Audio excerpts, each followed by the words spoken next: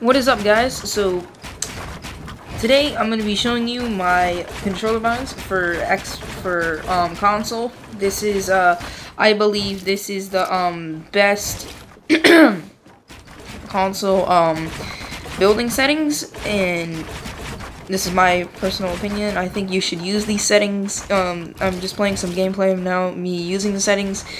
So I thought I would just show you guys in this video of me using these settings and me playing a game with these settings. So yeah, guys.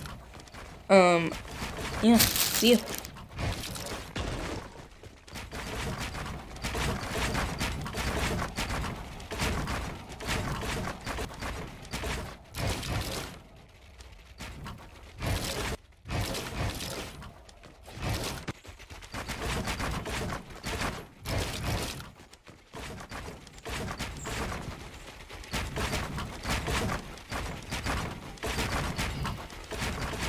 Alright, guys, so here are my settings for my Xbox or console, sorry.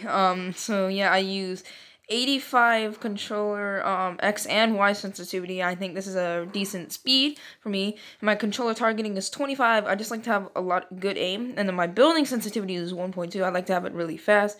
So yeah, my HUD scale is like 92. All that, and then you have to have sprint by default on. Like, it's so important. Because like, especially with my controls, I have to have it on. So yeah, I like sprint by default. Here's all my other settings that you can just look at that are not really that important to that. And then here, controller editing time, you know, has to be like that. So yeah, my brightness, my audio, I'm good on color. And here we go. Here are my combat controls. As you can see, everything's normal until you see the sprint button that you usually use. I press that down for edit. So yeah, I do use that for editing. It's really important. And here with the same thing, you press that down, and then editing controls, all the same. So yeah, guys, those are my controls.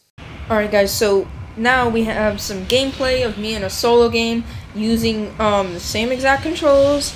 Yeah, this is just some gameplay, so I'm just showing you guys like what my controls are. Some building in creative, and now I'm showing it in a solo game. So yeah, guys, I hope you like the solo game, and I'll see you in the next video. Peace.